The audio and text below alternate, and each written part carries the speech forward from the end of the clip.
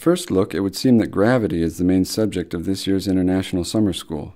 But students from all over Europe, and even some from the US and Japan, are actually learning elementary particle physics at the 2014 Hasco Summer School. But before they are actually researching at the Large Hadron Collider in Geneva, students are being prepared to work as a team. Besides the lecturers, connecting on a personal level is one of the main goals of everyone involved. People come here with different experiences and with different expectations as well, so there's quite a lot of exchange also between countries.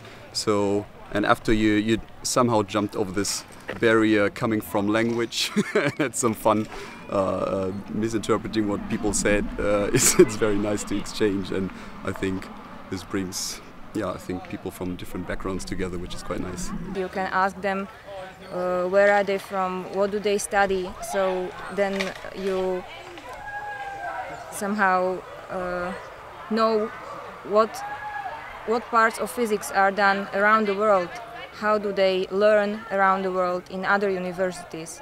And that's very good because, for example, in future you would like to go to PhD somewhere else, and now you know how it's done and in foreign countries, abroad. I think physics is a social activity.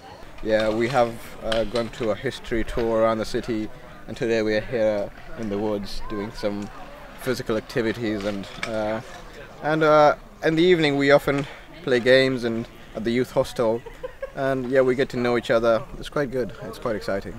I feel like I've gotten to know people better than I expected to in such a short period of time, and there's lots of activities, and it's just been really fun.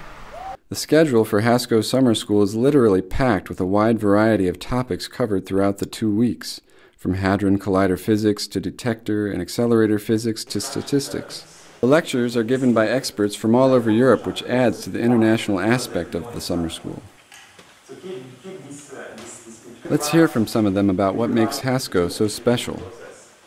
This gives the opportunity to different students speaking different languages, having different experience, academic experience, to compare each other, to confront each other, so to enrich each other. And I think this is a benefit for all of them. The students get to know each other, being roughly at the same age and getting to know people from all over Europe. But they also get to know lecturers, junior as well as senior lecturers. Some of the lecturers are very experienced, actually have leading positions in the community. They know them by name, maybe they know them by email, but to learn about physics from the world experts is of course a very special experience. It's good to have that opportunity and to get feedback from the lecturers as well.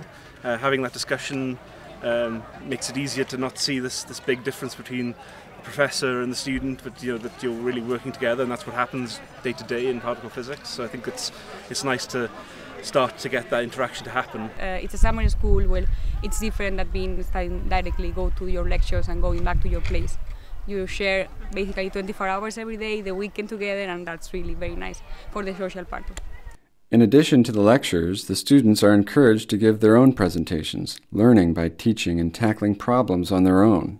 But as previously stated, the Hasco Summer School is more than physics. Part of the program this year was a Q&A session with witnesses of National Socialism in Germany, commemorating the 70th anniversary of German resistance fighter Adam von Trott, who lived in Göttingen and Oxford. Learning from a look back in history for the future, which brings us to the future of Hasco Summer School, as planned by the man behind it all, Professor Dr. Arnulf Quat. We are actually planning to move the school around, have it in Amsterdam, in Oxford, in Pisa, in Barcelona.